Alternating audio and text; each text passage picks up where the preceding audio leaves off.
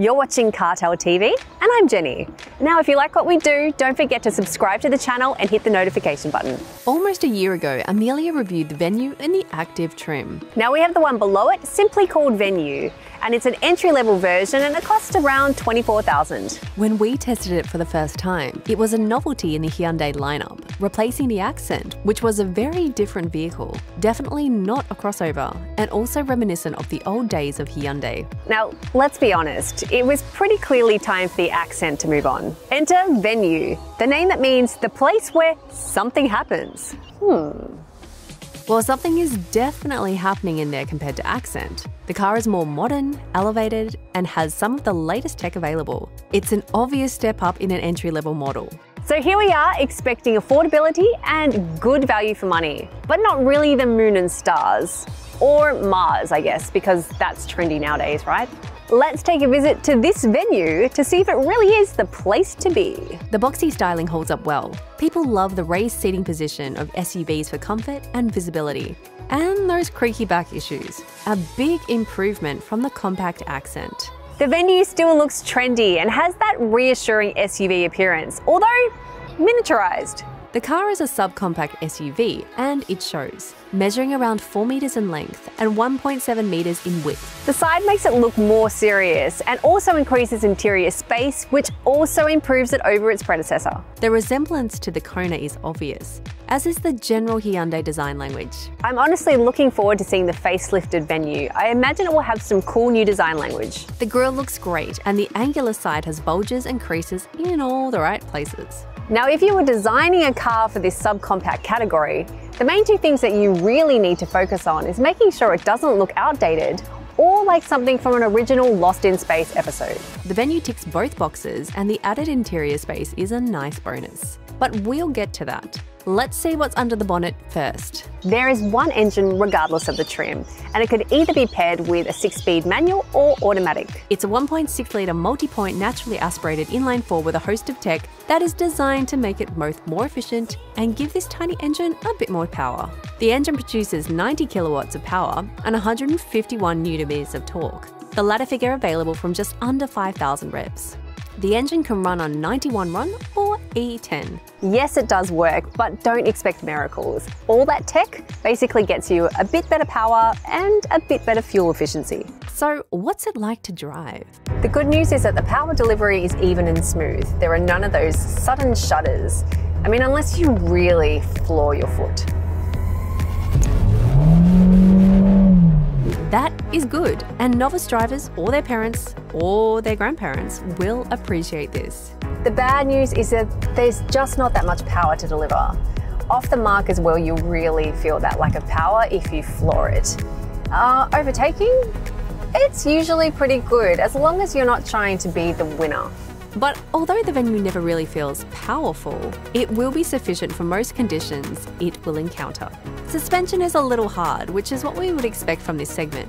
Short wheelbase and a low price have to affect the suppleness. Now, the Aussie suspension tune does help. It's one of the more comfortable cars in its class, but you do feel the bumps, especially with these small wheels. One great thing is that it weighs just 1,165 kilos. It makes the car feel more nimble, and the engine doesn't have to work so hard. You also have the 3 drive modes, and you get a noticeable kick with that sports mode, although it's more like a matchbox car than a rally car. And for those who prefer to drive like it's Sunday every day, Eco will save you gas and allow you to be a full-time Miss Daisy. But not so good if you have to merge into traffic quickly. Now, if you drive your car in conditions that are less common in Australia, you'll be happy to know that it has 3 traction options: mud, snow and sand.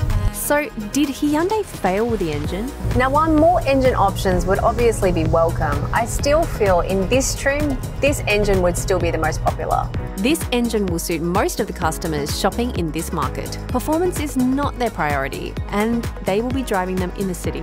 Now, it's zippy enough, and it's also going to be cheap and easy to maintain.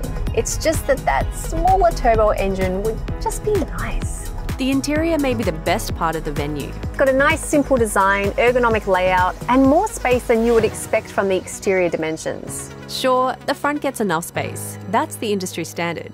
But the back as well has lots of space for this segment. Now I'll hop in the back in a second, but let me cover some of those features here. The touchscreen is 8 inches and is standard in all 3 trim levels. Also standard, Apple CarPlay and Android Auto. I love its placement and it's easy to use. The only thing we've been finding is that there's some wireless connectivity dropout issues with Apple CarPlay. Of course, you get all the standard storage options and cup holders, and I have to point out how much I like the central console is elevated. Having the gear lever so close to the steering wheel is great for ease of reach, even if the car isn't particularly sporty. Now let's get back into the rear seats. Now, being a subcompact, the rear is normally for kids or shopping, but you can actually drive 2 adults back here quite comfortably. Headroom is particularly generous, while legroom gives a hint of the outside dimensions. Unfortunately, like many subcompacts, you don't get air vents, cup holders, or USBs, but there are bottle holders in the door. Materials are predictably okay, considering this isn't a top trim. The boot is pleasantly surprising. Even though 355 litres is not massive, but it's a lot bigger than most of its competitors, and almost as big as cars one class higher. Now, the boot has an adjustable floor, so you can actually move it up to a higher level, so it's in more ease of reach. And another thing to note is that some of that size and space comes from that low floor. So there is a prominent low lip here. Of course, you can split and fold the second row seats to get even more space. Hyundai make their cars safe, and luckily the Venue is a Hyundai. Even this entry level is very good with ABS, brake assist, EBD, hill start assist, vehicle stability management, traction control, driver attention warning, forward collision avoidance, lane keep assist, rear view camera with dynamic guidelines and similar. In fact, the very top trim adds just a few safety features over the entry level one, including rear parking sensors, blind spot warning, and rear cross traffic alert. So after a year on the market, how is the Venue holding up? It's actually holding up really well. It proved a worthy competitor to the likes of the more established vehicles like Mazda CX-3. With all this for under $25,000, the Venue really has something to offer buyers. Of course, the entry-level trim misses out on some comfort perks and materials, but if you are looking for a practical, up-to-date and affordable city transportation, the Venue is a good offer. I reckon even more so if you're a novice driver or a safe and steady drive is your preference.